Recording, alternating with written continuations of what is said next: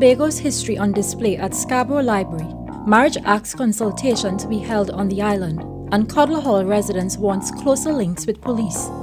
Info Update. Bringing you the latest news, views and reviews, along with responses, comments and events affecting you. Brought to you by the Information Division of the Tobago House of Assembly. Tobago is currently celebrating the island's heritage, but it's not only happening in the island's communities. Kern de Freitas has the story. For the past 2 weeks, Tobago has been celebrating its heritage with traditional events in communities across the island.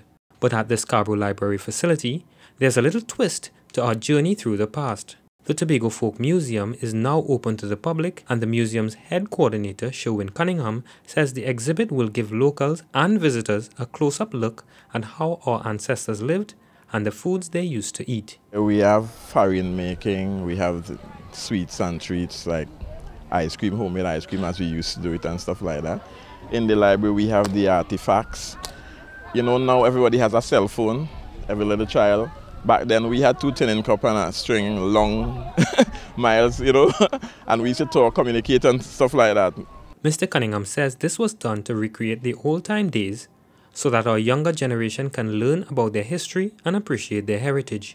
Primary school principal Steve Small says initiatives like the Folk Museum are invaluable to Tobago's culture. It's a mode of cultural transmission where, you know, the young can, you know, get those traditional beliefs, culture of Tobagonians. You know, if we don't have these sort of artifacts and so on, you realize that the culture will go. Mr. Small believes this exhibit will help preserve the island's culture and will demonstrate how far Tobago has come.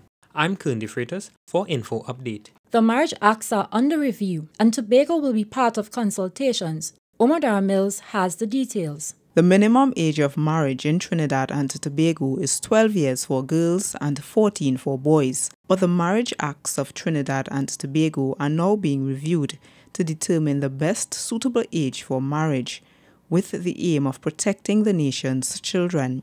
The process includes public consultations hosted by the Ministry of the Attorney General and Legal Affairs across the country.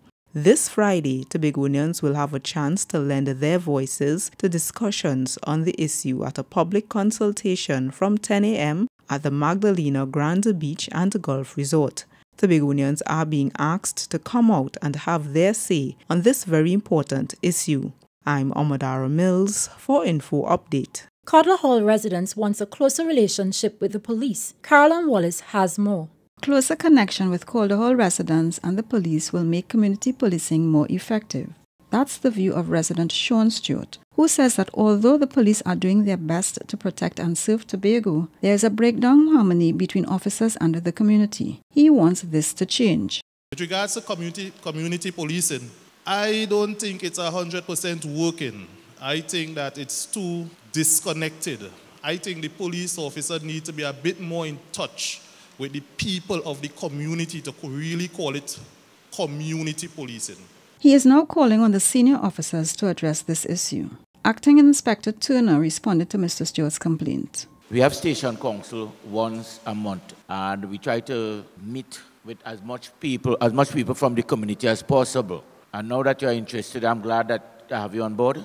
Mr. Turner says exchanging contacts will allow the police to relate more effectively with the community and keep the people informed with what they are doing. I'm Caroline Wallace for Info Update. That's it from all of us at the Department of Information. I'm Josanne Brassi and you've been listening to Info Update.